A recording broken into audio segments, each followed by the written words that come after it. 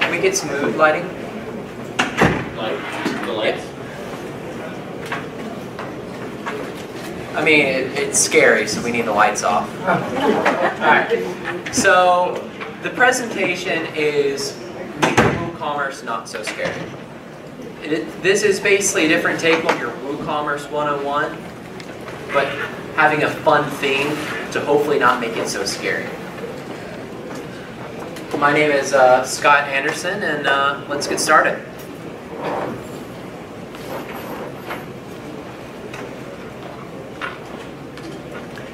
Alright, seriously? Alright, so any fans of Monty Python, the Holy Grail here? This is supposed to be a happy occasion. Okay, so things that we're going to make not so scary. I'll talk a little bit about myself to show you I'm not so scary. We're going to spend less than 60 seconds on what is e-commerce and WooCommerce to make sure we're on the same page. What's the point of all of this? And then we'll get into product types, ways of selling, talk a little bit about payment processors, allow for a little bit of time for questioning to talk about the slides, and then we're actually going to work on creating a really simple WooCommerce store. So the theoretical, the practical. So a little bit about myself. 5 years as a developer. I've been working with WooCommerce for 3+ years now with various clients, from online schools to just your mom and pop shop wanting to sell some handbags. Some other important stuff. I think I know what I'm talking about. Maybe I do, maybe I don't, but let me know at the end of the day. I don't know why we're still reading this, but we'll move on. So what is e-commerce? Yeah, here's a definition for it. E-commerce is basically business that's done online, according to dictionary.com. If you don't know what it is, that's what it is. So moving into what is WooCommerce, WooCommerce is our ability to add e-commerce into our website. WordPress is a very expressive platform, our CMS that we can use to write blogs about our dog. We can do it to talk about our corporate 4K, 5K run. We can do it to proctor online courses. And we can also do it to sell content. We can use this to sell books. We can use this to sell medicinal goods. We can use this to do just about anything. So at the end of the day, what WooCommerce is it is the best plugin to do e-commerce on WordPress, also known as the Holy Grail. So what's the point of all this? Why do you care about e-commerce? Our clients need to sell their product. Okay. Why do you care about e-commerce? Same reason to sell. Make money. Make money? Anyone else? Anyone have a different answer other than make money? Yes? Not being liable for it. Not being liable. Not if you're going to develop something personally, you don't want to be entirely liable to like outsource that liability For to processing? For processing and payment. But at the end of the day, what's the point of doing e-commerce though? To make money. So what's the point of all this? To make money. We can sell online to a global audience. That's the point of e-commerce. You want to make your money. So when it comes to product types, there are a lot of different things that you can sell online. You know, the adage in 2006 is an online store was selling a physical good. Physical good could be some handbags, so, you know, basically your Etsy shop of today. You can use it to sell hats, bags. But nowadays, you can do so much more than that. So there are two main classification types within the e-commerce space. You basically have your physical goods, such as timepieces, canines, socks, bow ties, fezzes, TARDISes, Sonic sunglasses, you know, anything that's a physical object. You can sell through WooCommerce. And the beautiful part about WooCommerce is they offer a lot of services that can automate the shipping charges, automate the tax charges, through pretty much everything that's integrated within the platform. And we'll show a little bit of that in a little bit.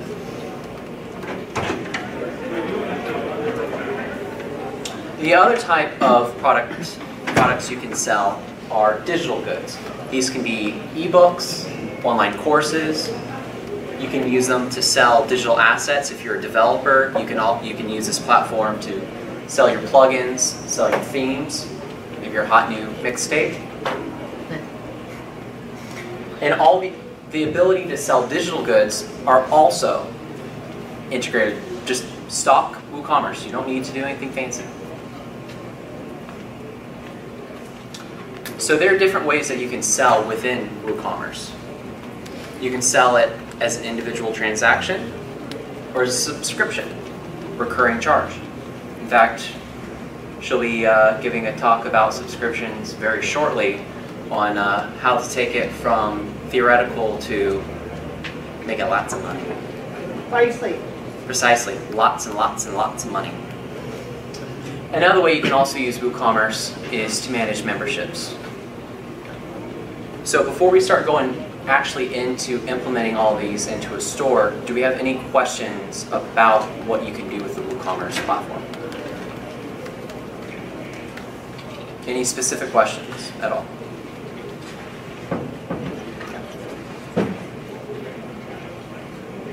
So once you've decided what kind of products you're going to sell, then the simple decision is, all right, you set up your store, you identify what products you're going to sell. Now we get to decide what kind of payment processors we're going to choose.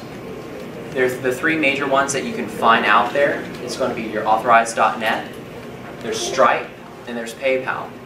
And for the most part, you can see their pricing is pretty straightforward. Authorized.net has a little bit higher upfront cost of being $25 a month just to accept any transaction. Stripe is free. You can just sign up for an account and you're ready to go. PayPal is also free. And as you can see, they're pretty much all identical for the most part when it comes to processing what you're going to purchase. They usually take about 2.9% off the top if it's a US-based sale, and if they're international, that can go up to 4% depending on the currency.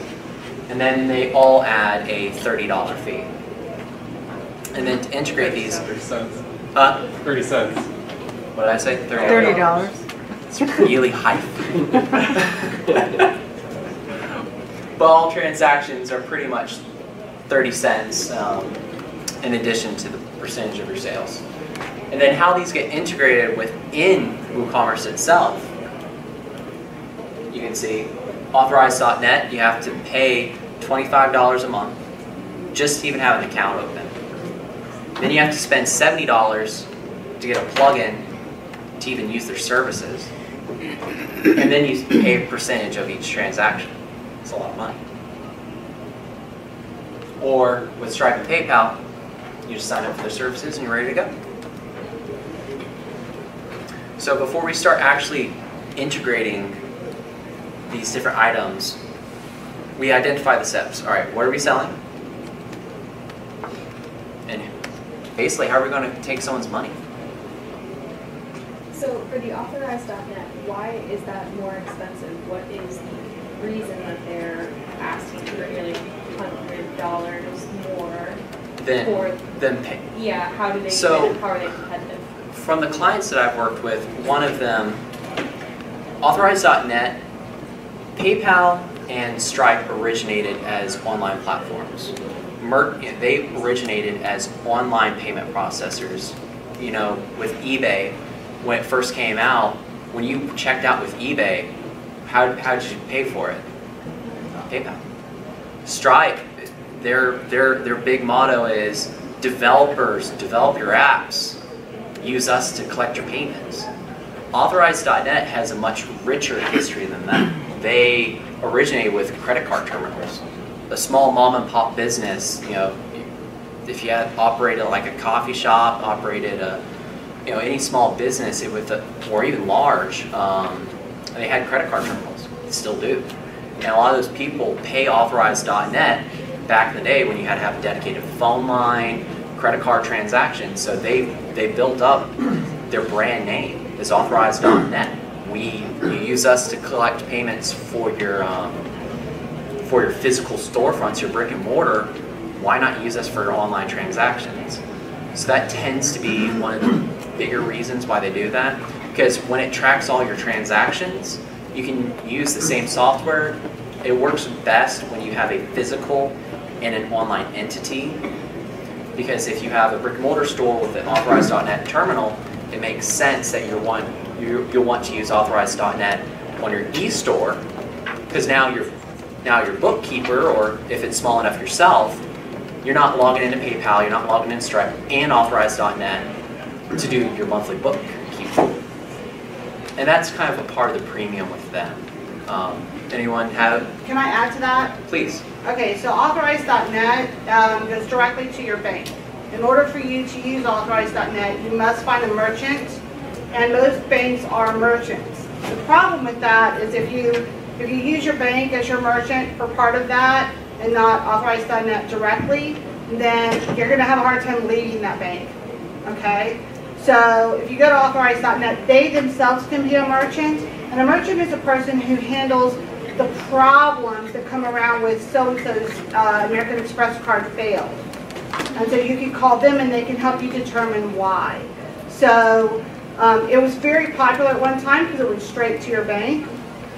I don't know if it's always the best solution today because they've become very expensive now to use Authorize.net. But just think of every WooCommerce does not keep the credit card information. That information goes somewhere else, either to an aggregator like Stripe, and they hold the money, and they keep secured. They're responsible for all the security around the credit card information, like you heard about with the lawyer, right? It's not on our site. Or it goes directly to your bank. And when it goes directly to your bank, a merchant has to handle that transaction. So Authorize.net goes straight to the bank. Your money through Stripe or PayPal goes to PayPal or Stripe, and they hold it and then put it in your bank. So they're the middleman. Okay? That's layman's term. It's perfect. Not so scary after you described it. There you go. Any other questions before we actually look into what all these concepts actually mean when we get into the dashboard? Or just we want to see proof of the pudding? Yes? Pudding it is.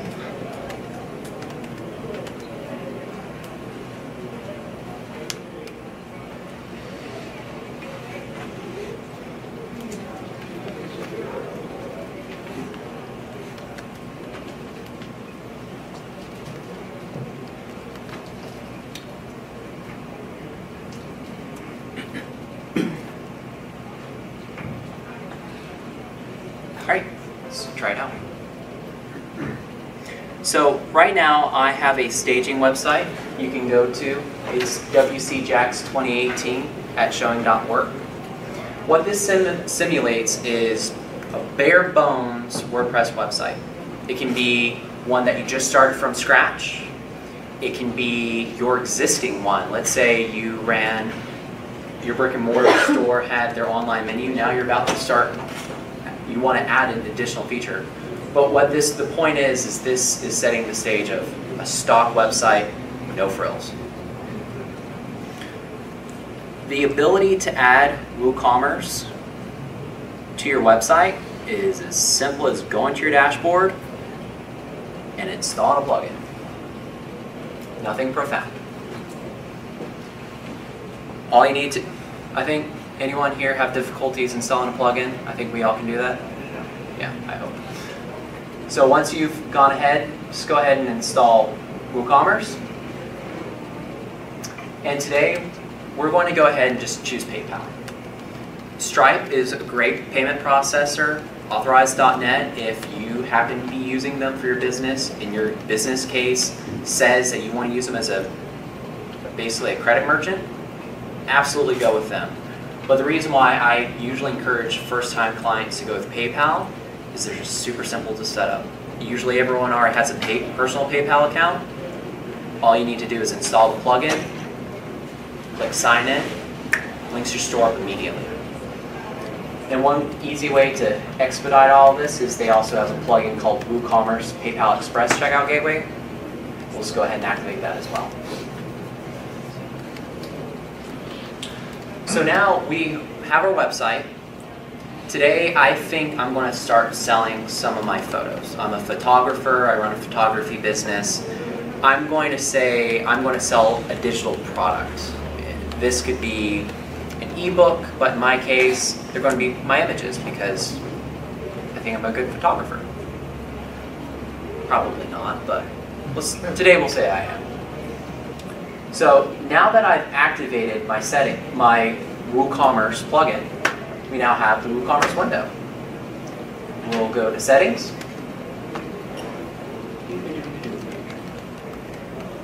We'll go ahead and set some address information. I already filled this out, but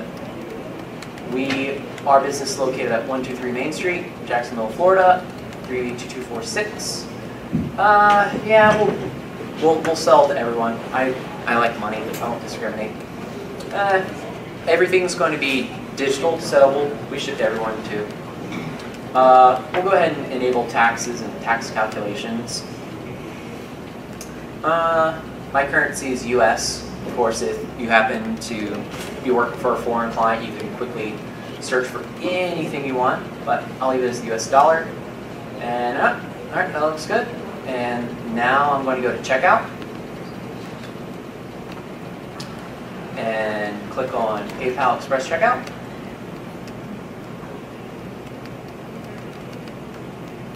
Now, I've already done this, but all you have to do is click API credentials to sign in. And what this will do is it's a setup link that will take you straight to the PayPal site.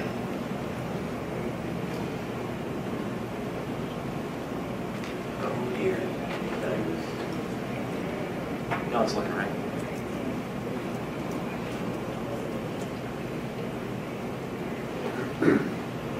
So I'll go ahead and sign in with my PayPal account that I've previously set up in the past.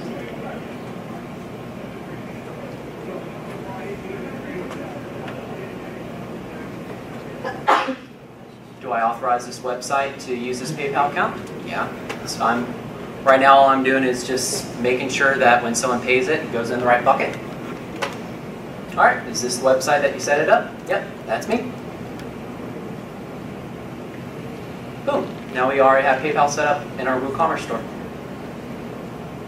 So now that we've gone ahead, we've activated the plugin, we made sure our general information about where we're located set up, we did a one-click sign into our PayPal account, now we have PayPal set up to our website. Now all we need to do is give them something to buy. So you can go to the products window. Let's go ahead and add a new product. Let's call this one Ocean Scene, because it's a very vibrant image. We'll call it a stock photo of the ocean front. I will go ahead and scroll down to the product information, and it's a virtual item, so I'm not going to ship it anywhere. No need to collect shipping information. It's downloadable. Now there's a downloadable files area. I'm going to just call this Ocean Space. You can upload a file of what you want to give it to them. So this is already a pre-uploaded image of like the ocean scene. I'll go ahead and set the regular price is it's priceless. I mean, come on. But today, and today only, you can get it for $1. So now, I want to set a product image just, so it looks pretty. This is an actual picture of the image with a watermark. It's not yours yet. And then, let's go ahead and publish the product. So now, if we go to the ocean scene, we have an oceanscape. It's not yours, but it can be. Yeah. So this simulating, any of you can go right now and donate $1 to the Petty Fund.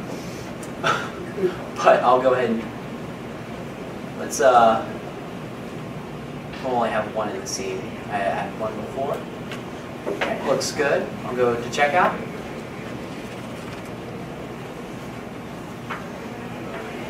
Information looks right, and I'll say United States. And we'll continue payment.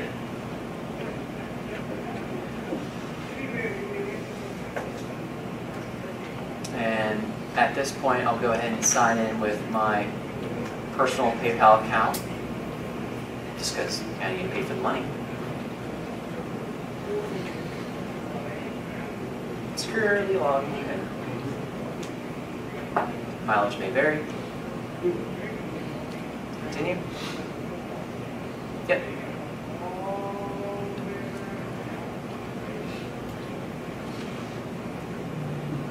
There you go. Someone just bought a product.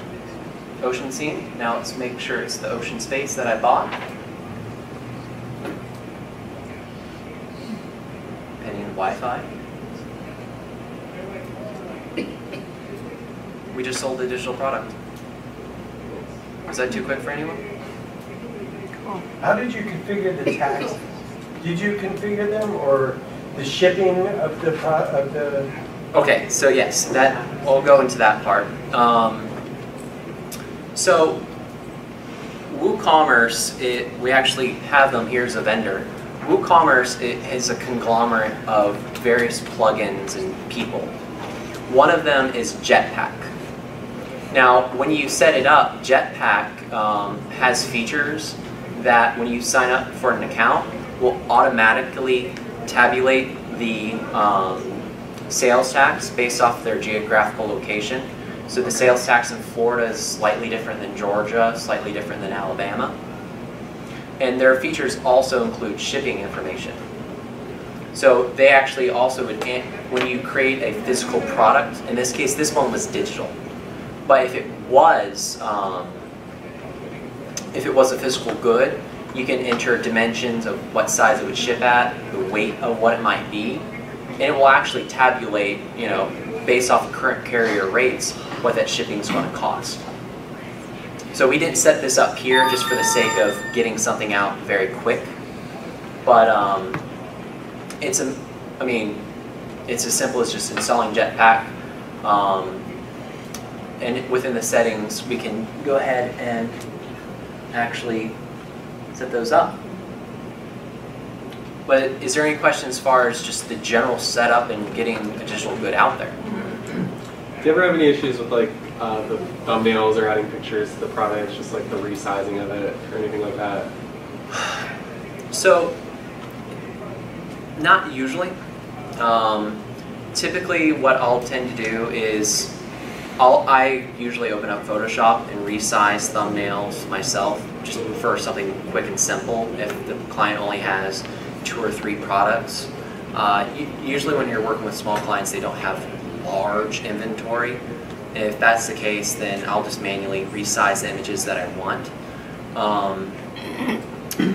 There's an earlier talk today of don't let images weigh down your website. And there are a lot of automated plugins that will resize uploaded images for you. Can't recall some of the names that she threw out, but there are a lot of compression plugins that when you install them, whether you're uploading a post, a featured image, or in this case a product image, you can actually set it up so that it will resize them for you. So typically I don't tend to have that issue. As long as the image itself is usually square in nature. If you have rectangle, then the way that your product pages might display as can vary. You might have. Can I add to that? If you upload in a 600 by 600 format for your images, WooCommerce will work a lot better. Yeah, that's not an option, unfortunately. Yeah. What are you working all with? over the place.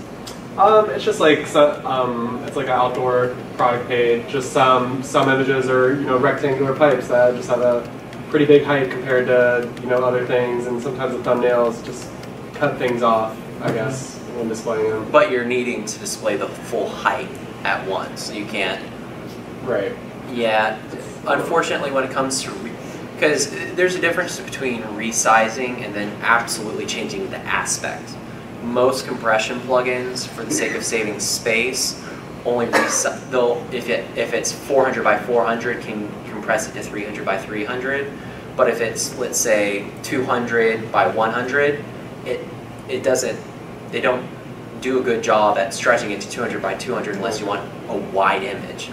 In the case that you do want that to happen, from my experience, it's been easier to overlay that on a canvas with the proper aspect ratio. Yeah, that's what I'm going to say. Just add white space to the left, like left or right. You get it 400, 600, 600.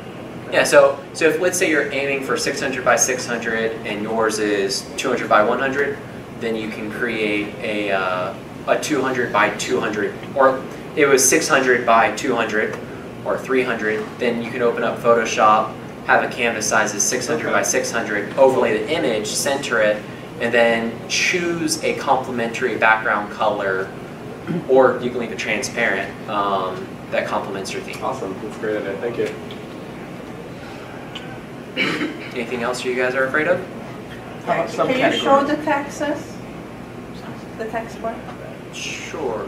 Okay. I was going to say subcategories. Yeah, we can go into categories too. So within the settings, there.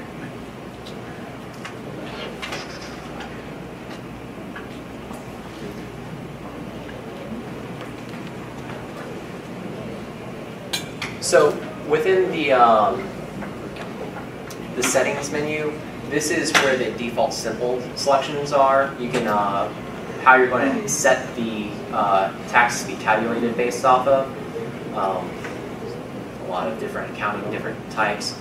The way to integrate that automated tax features is by adding an additional plugin of Jetpack. So we'll add that in addition to, then you can sign in with your Jetpack account.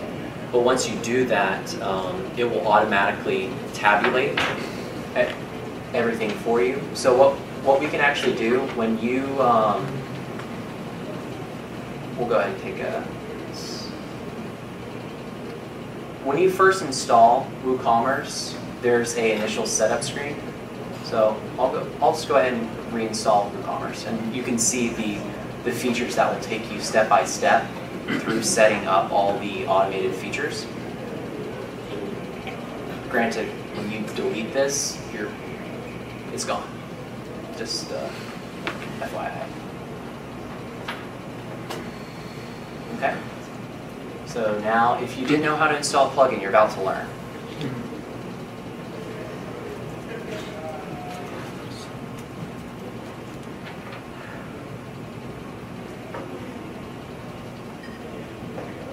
So when you do a fresh install of WooCommerce, what it does is it actually takes you through about a 5-step for your setup of your site.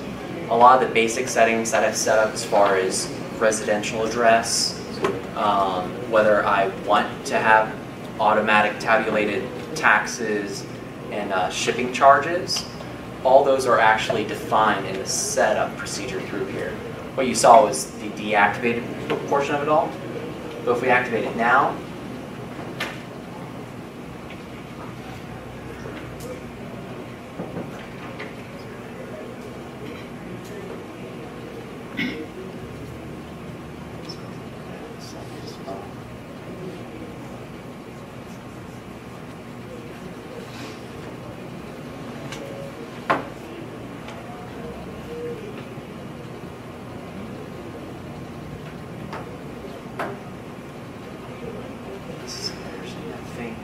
Do all of the pages that were created with WooCommerce automatically delete if you delete WooCommerce out of your account, or they? The posts? Yeah, no, the pages that create, like the products page,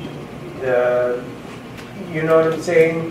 When you put in WooCommerce into your account, it creates your pages, your products page, and your checkout page, and your shipping page, and all that. So I'm asking if when you delete all of that out of your plugins, do all of your pages delete too? Or do you double your page creation? You know, with like products page 1, because you now have 2 products pages. Right, so the last time this was done, it does inherit the pages that were created. Okay. So we shouldn't have page 1, 2, 3, 4, 5, 6. Okay. Do you ever have any experience not using like a cart or shipping or pricing, but just requesting a quote as you add stuff? Like you add products and then at the end you're filling out your info and requesting a quote, and somebody's physically contacting you about those products after the fact. Oh, so what you're saying is trying to sell goods that don't have a price on it? Essentially. Like I know there's a plugin out there for it, I just don't know if there's any native WooCommerce solution for that, or if anybody had experience with it. I think it's a paid official one for WooCommerce. It's catalog. Okay. Like catalog mode, I think is what it's classified as. Yeah, so it's an add-on. I don't know the name of it. There's Okay. an add-on that does it. Cool. We can do a quick search for that. Because the one we found was Yip request a quote plugin, but now other people are saying there's other plugins. Anytime a client wants extended services that's outside of the stock app, the best place is always to get it straight from WooCommerce, because this ensures there's going to be compatibility with the latest releases. So you can check all of them real quick.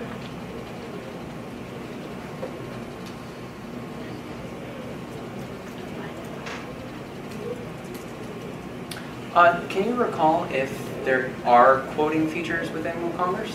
Yeah, there are. So what you do is you go ahead and you create like an order. It's just going to depend on the status that you want, or you can turn it in. I mean, I'll touch on that a little bit when I do my slide. And then I have a tax plugin I'll talk about too, outside of Jetpack. In addition, we're working together on topics. Right. The point of what I was trying to focus on here is just the nuts and bolts. If you've never seen the WordPress, then with hers it's kind of getting deeper into the trenches as far as, all right, now that we've gotten our store up and running, we can get into the silver linings. So my question when it comes to taxes was not as much as how to do it is, do you get a sheet and then you start just sending taxes to all these different states and counties around the country where people came from? So it depends what state you're in and what the rules are of how taxes are collected based on whether or not you're shipping there or not. There's a great plugin for that handles all of that, and it knows what state you're depending on your state, if you're a destination or originating type of state. So if I have time at the end, I'll talk about that, and I'll get into this plugin that just handles it all for you, because you don't really want to set all this stuff up manually. It's too much. But I still have to send those money to someone. Yes, you do, and that's you know, when you had the lawyer in here, she was talking about setting up your corporation. You're going to have state tax forms you have to fill out and submit, and you know, I'll touch on that too if I can get to that at the end. I'll put it on my slide right now, so at least you have a resource link for it. Okay. Anything for the more basic 101s? Is there advantage to the WooCommerce theme or over just picking anything? So there will be some advantages. Typically, there are plenty of classifications. Typically, what you'll find is if you find a well-designed general purpose theme, like for a small business, they usually will advertise WooCommerce support. The typical marketplace that most developers who don't, let's say you have a smaller budget for a site, you're not going to get a custom design theme. You'll typically have a pre-made one purchased through Woo Themes, or also known as the Envato Marketplace. And when you do a search for themes within there, they'll, if they support WooCommerce, they'll advertise that. And all that means is that when they've written their CSS rules, they've spent time on the product pages themselves to make them more flashy. Typically, even a site that's not designed, even a theme not designed for WooCommerce, at some point, it will still look good. It's just a matter of when you have, let's say, if you have let's say you're making a band website, like a heavy metal band, so you find a dark, hardcore style theme. If it advertises WooCommerce support, then that theme on the product pages, they're going to be styled more specific so that the product page, doesn't feel like the product page was slapped onto a website surrounded by this theme. So it does matter, but typically you won't unless you are focusing on being a online store only. Pretty much any theme typically will have WooCommerce compatibility within it nowadays, unless you're searching through free themes, and then mileage may vary.